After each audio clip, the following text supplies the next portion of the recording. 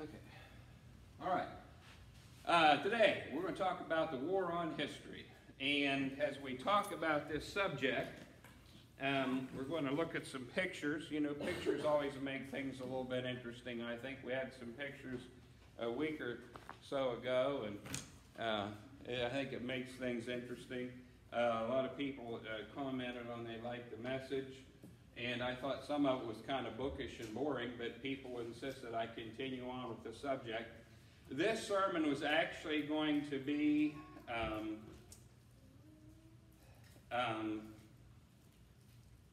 1/8 of a sermon. It was going to be an eighth of a sermon.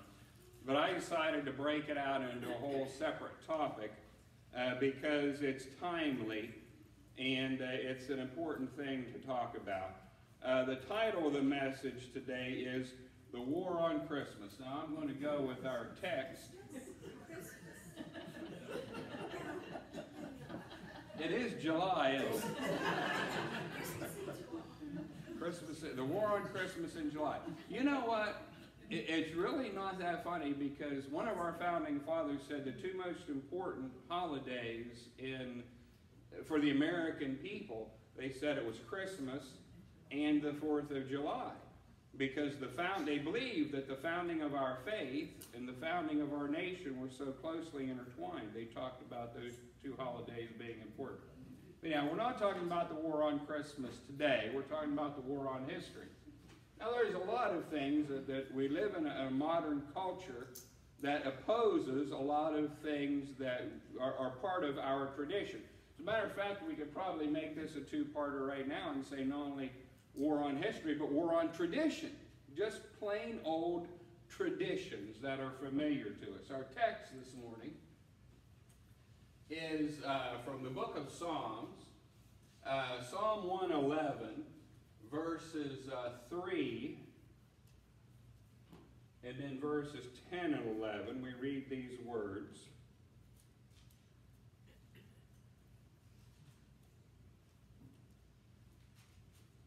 Psalm 11, beginning with verse 3. If the foundations be destroyed, what can the righteous do? Asking the question. If the foundations be destroyed, what can the righteous do? And then we go down to Proverbs 11:11, and we read these words. Proverbs 11:11 tells us this. By the blessing of the upright, the city is exalted, but it is overthrown by the mouth of the wicked. You know, there are times when things are exalted. There are times when things are overthrown. And finally, in Isaiah, in the 1st chapter, down in the 7th verse, we read these words. Your country is desolate. Your cities are burned with fire. Your land, strangers devour it in your presence, and it is desolate as overthrown by strangers. It seems like a lot of these things are going on in the world around us. As we look at the news, maybe not here at home, but as we look at the news, there are some things that are alarming and frightening to us as we look in the world around us. Last week, or week before last, we talked a little bit about some of what's going on in our culture, some of the unrest. And a publication no less popular than Popular Mechanics had an article entitled, How to Topple a Statue Using Science, Bring That Sucker Down Without Anyone Getting Hurt. That was in Popular Mechanics magazines. I've got old copies of Popular Mechanics magazine up there in my office.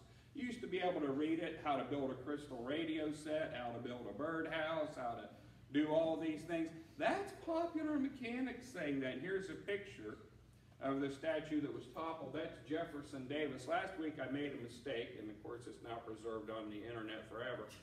It wasn't, when I was talking about the former name for the Democrat Party dinner, I said it was a Jefferson Davis dinner. It wasn't the Jefferson Davis, it was Jefferson Jackson Day dinner. And of course that's been changed because Jefferson was a slave owner and Jackson supposedly mistreated the Indians. But here's the former president of the Confederate States of America, Jefferson Davis. And of course, you know, when they started this statue toppling business, it started out, well, we're against racism, and we don't want to commemorate what the Confederacy did. Remember, that's how all this statue toppling started. We're against racism, therefore we're going to topple Jefferson Davis, Stonewall Jackson, Robert E. Lee, whoever. That's how it started, right? And then we were warned. Some people said if it begins with Confederate statues, it won't end there. And this, of course, is our first president, George Washington. First in war, first in peace, first in the hearts of his countrymen. I'm using this picture because other pictures, other photographs taken from different angles, there's just too much foul language, and I couldn't show that in church. So an American flag, was wrapped around the statue of George Washington, set on fire, and his statue was toppled.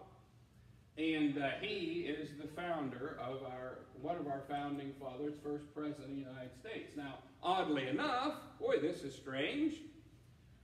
In Portland, the statue of Vladimir Lenin completely untouched. Now, between communism and socialism, fascism, Nazism,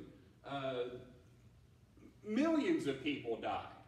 Countless millions of people died in the 20th century, mainly because of the actions of communist and socialist nations. World War II and other conflicts, but here his statue's untouched. You know, unmarked, it's fine, nobody's worried about it. Here's Christopher Columbus.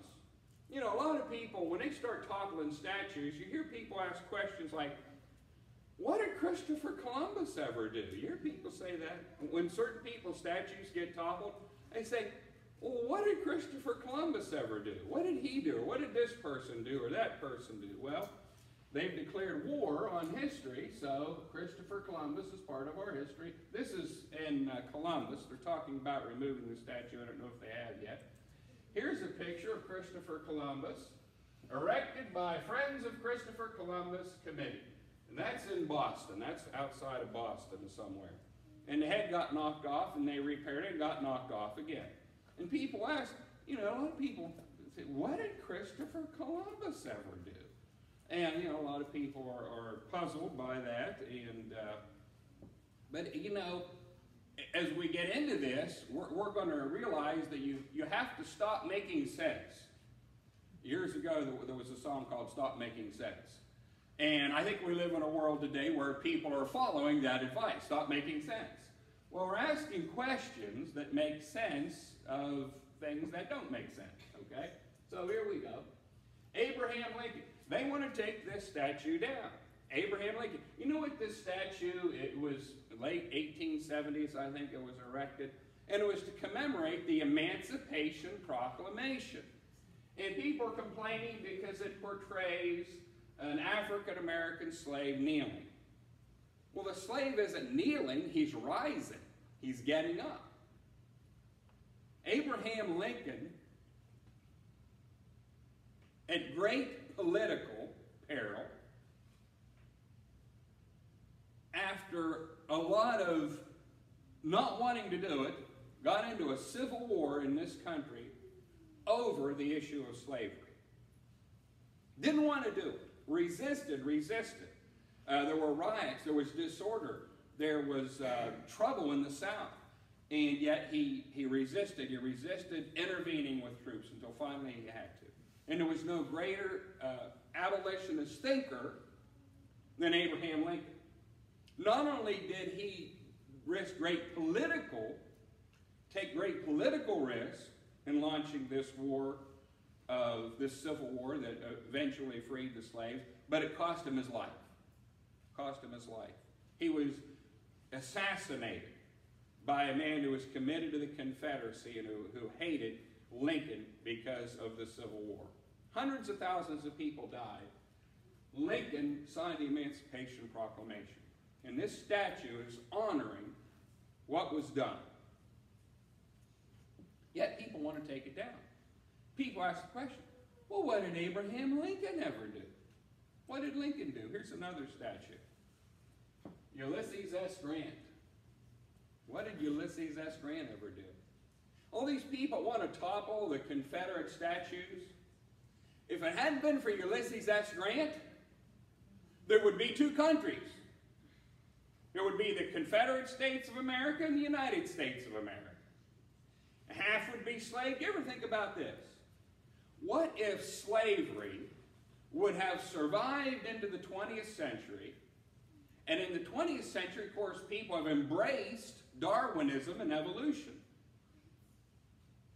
If slavery would have survived until Darwinism and evolution were embraced by culture, it would never be wiped out. Because people say, well, some races are more highly evolved than other races. And that would be an excuse to keep slavery going. Remember, it was the religious people, the Christians, the abolitionists were Christians. And they're the ones who fought against slavery, led the charge against slavery. Imagine if slavery would have survived until the 20th century when evolution and Darwinism were accepted. Well, here's the man who defeated all the Confederate generals whose statues they want to topple. What happened to his statue? Are things starting to not make sense to you?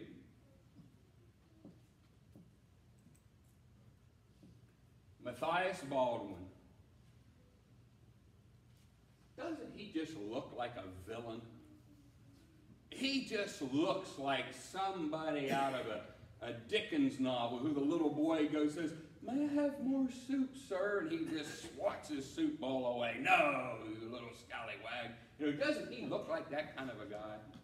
Well, let's do something about Matthias Baldwin. Let's do, well, some people have decided to do something. Hope there's no foul language here. No. Okay. I didn't check. They defaced his statue. They wrote down things like murderer, colonizer, and that's some poorly written. You know, the penmanship of these people is awful. You know, I mean, it's just abysmal.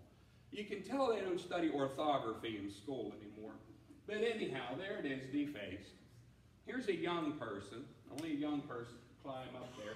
She's going to put a rope around Matthias Baldwin and pull his statue down. What did this villain do? What kind of a terrible person was Matthias Baldwin? Have you ever, first of all, anybody here ever heard of Matthias Baldwin? I never heard of him until this was pointed out. Let's read a little bit about Matthias Baldwin. Born in 1795, he was a 19th century entrepreneur whose plant built locomotives, and he argued against slavery and for the right of black Americans to vote. He also used his own personal money to pay for the education of black children. He established schools for black children, and he paid all the teachers' salary out of his own pocket. He hired blacks in his shops when that was not the norm. One person put it this way: the irony of vandalizing a monument to those who died to end slavery is lost on the morons who don't know their history. It is unclear exactly who is responsible for the destruction of the Baldwin statue. Similarly, rioters have defaced monuments to the 54th Union Army Regiment, the first all-volunteer black regiment, and a sculpture dedicated to the black soldiers is in Boston. He also worked hard to get blacks the right to vote in Pennsylvania. He donated money to these children's schools, and this cost him a lot because he was an engine manufacturer, and all the southern states boycotted Baldwin's engines because he was an abolitionist, and they refused to buy his engines.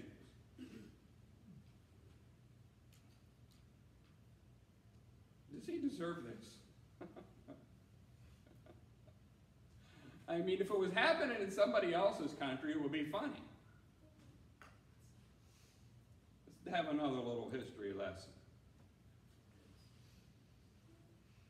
Hans Christian Heg. Hans Christian Heg. If you're like me, you've never heard of him either. Who is he?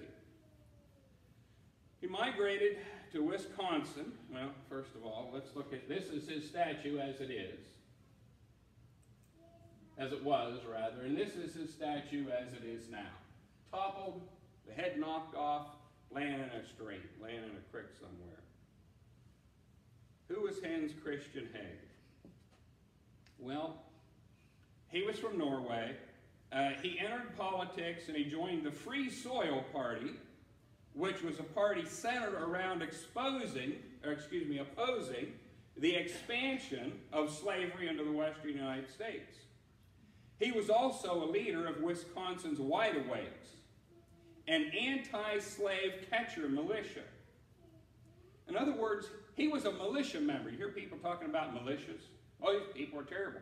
They're running around carrying guns. He was a militia member. You know who his militia was fighting against?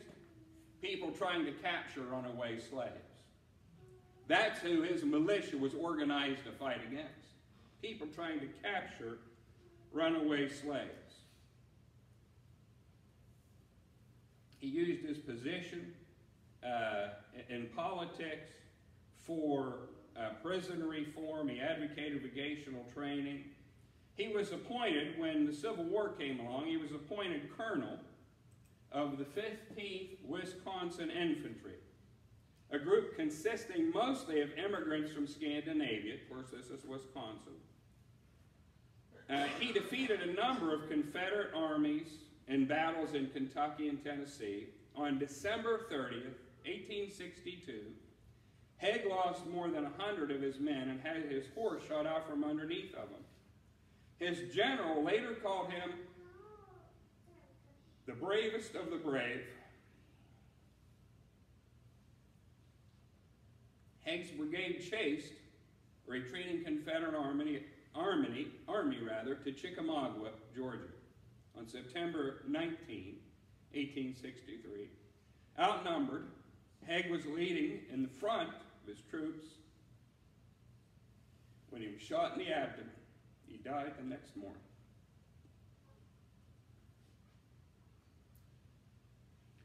Why does his statue deserve to come down? Is this starting to not make sense to you? Let's talk about a real racist. The poetess, Anne Elk. Have you ever heard of Anne Elk? She was in favor of slavery, and she was a real racist. And she used to write poems about how wonderful slavery was. I remember reading them in school. Here's a stanza from one of her poems. Slavery, slavery, everyone should be for it. Don't do your own work, make someone else do it. Have you ever heard that poem before? No? Have you ever seen a picture of Anne Elk? Well, here she is. Anne Elk, preserved in bronze.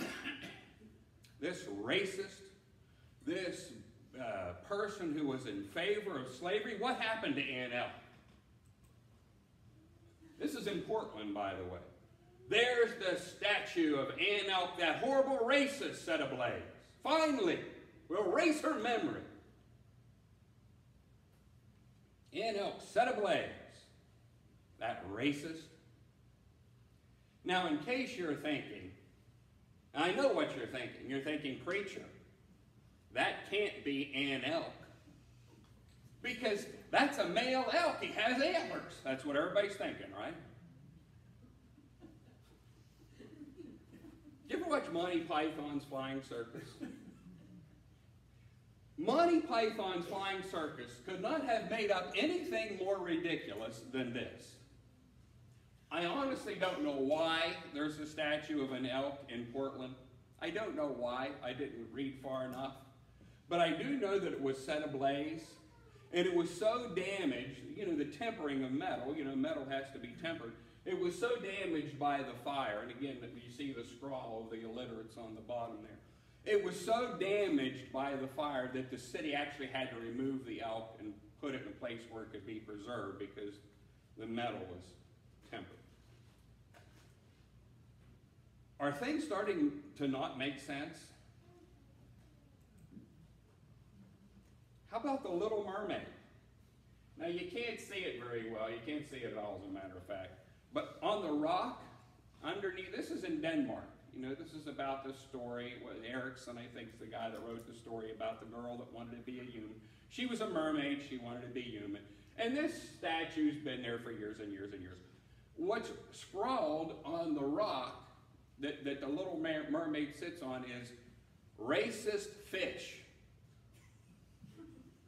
You couldn't make this stuff up. You couldn't make it up. Are things starting to not make sense? You know, all this claim that everything is against racism is a lie. It got nothing to do with racism. It's a war on our traditions, it's a war on our history, and it's a war on our culture, and anything is fair game. Anything is fair game. It's got nothing to do with racism. This is a quote from George Orwell, which I really like. This is from the book 1984. 1984, and this is what Orwell had to say. Every record has been destroyed or falsified. Every book rewritten. Every picture has been repainted. Every statue and street and building has been renamed. Every date has been altered. And the process is continuing day by day and minute by minute. History has stopped. Nothing exists except an endless present in which the party is always right. We used to have kids read books like that. 1984, Animal Farm, books like that got across the idea of how fragile and tenuous our democracy is. Here's a quote from a young woman from Venezuela. She's from Venezuela. This is her comment when she looked around and sees what's going on in our country. I remember the statues of Christopher Columbus being knocked down. After that, the street names changed. Not all of them, but quite a few of them. They changed the name. This young lady's name is Rogliani. They changed the name of the national park in Caracas to something more indigenous. They changed the flag of our country. They also changed the name. They dismantled our police in 2001 and put in a new one. They changed our voting system so that the way we voted changed. She talks about the change, and it began with the destruction of statues and renaming. Well, I know what you're thinking. Well, whoop-de-doo and wave the flag, preacher. Thanks for the history lesson, but what's this got to do with the Bible? We come here to hear about religion. I think history's boring. What's this got to do with us? How is this going to help me spiritually? Well, I'll tell you what it has to do with the Bible. Did you ever ask the question, who's next on the chopping block of statues? Who's next? There's already people talking about erasing white Jesus from our culture, from our history. You know what, folks? They're working their way to Jesus. Because I'll tell you this, it's always been about Jesus. They can say whatever they want, but this is the real target of their venom. It's always been about Jesus. It's always been about Jesus. This was the picture that was in Grandma's church, Grandma Papap's church over in Center Point, West Virginia. When I was a boy, it's still there, I think. And to me, this is Jesus. Now, did Jesus really look like this? Probably not. Okay? And preachers have been saying that for years and years. Jesus probably didn't have long hair. He had a beard. We know he had a beard because Isaiah tells us he had a beard. But he looked Jewish. He looked Semitic. He didn't look European. And we've been saying that for years. But it's not the appearance of Jesus that's a discussion. It's what Jesus stands for. That's the ultimate target. They want to change our traditions. They want to change our history. Why? Who's ultimately in their crosshairs? The man depicted in this portrait. What did Jesus say? Oh, well, first of all, I want to read the First Amendment. Why should this be important to us? What's the First Amendment tell us? Congress shall make no laws respecting the establishment of religion or prohibiting the free exercise thereof. Folks, we can worship in freedom in this country because it's our God-given right. And we live in a country where we have religious freedom. What happens when they start knocking down statues of Jesus? What's the grounding of our religious freedom? What did Jesus come to say? What is Jesus in the crosshairs of people? Look at Matthew's gospel. Matthew chapter 10, beginning with verse 34. Matthew 10:34. Think not that I have come to bring peace on earth. I came not to send peace, but a sword. For I am come to set man at variance against his father, and the daughter against her mother, and the daughter-in-law against her mother-in-law. A man's foes shall be they of his own household. He that loveth father or mother more than me is not worthy of me.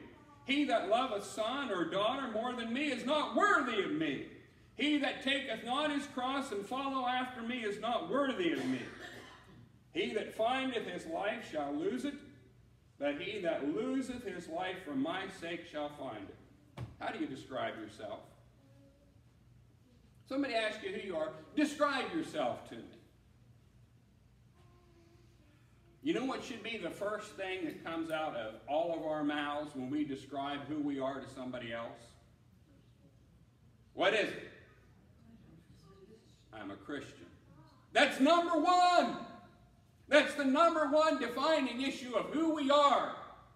The lordship of Jesus Christ. He said you've got to make a choice between all other allegiances, flesh and blood. I've got to be number one in your life. And you've got to make that choice. Jesus said, I am the way, the truth, and life. No man cometh unto the Father but by me. We've got to make a choice of who is Lord. In the early church, they died because they refused to sign the paper that said Caesar is Lord. Because they said Jesus is Lord. What else did Jesus say? In Matthew's Gospel in the 5th chapter, verses 10 through 12, Blessed are they which are persecuted for righteousness' sake, for theirs is the kingdom of heaven. Blessed are ye when men shall revile you and persecute you, and say all manner of evil against you falsely for my sake. Rejoice and be exceeding glad, for great is your reward in heaven, for so persecuted they the prophets which were before you. Did you get that line? That first line in Matthew 5:10. Blessed are they which are persecuted for righteousness' sake. You're not going to be persecuted for being bad. As a Christian, you're going to be persecuted because you are righteous. You're going to be persecuted for righteousness' sake.